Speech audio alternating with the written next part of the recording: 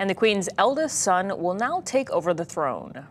Today, the crown passes, as it has done for more than 1,000 years, to our new monarch, our new head of state, His Majesty, King Charles III. With the King's family, we mourn the loss of his mother.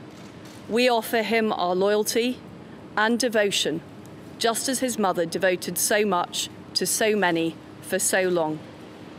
And with the passing of the second Elizabethan age, we usher in a new era in the magnificent history of our great country, exactly as Her Majesty would have wished, by saying the words, "God save the King."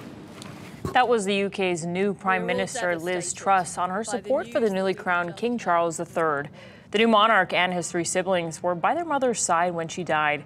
Prince William is now the new heir apparent. And Governor David Ige has ordered flags to be flown at half-staff immediately until sunset on the day of Queen Elizabeth's burial, which is expected to take place 10 days from now. The state of Hawaii joining the rest of the world in mourning the loss of Queen Elizabeth II.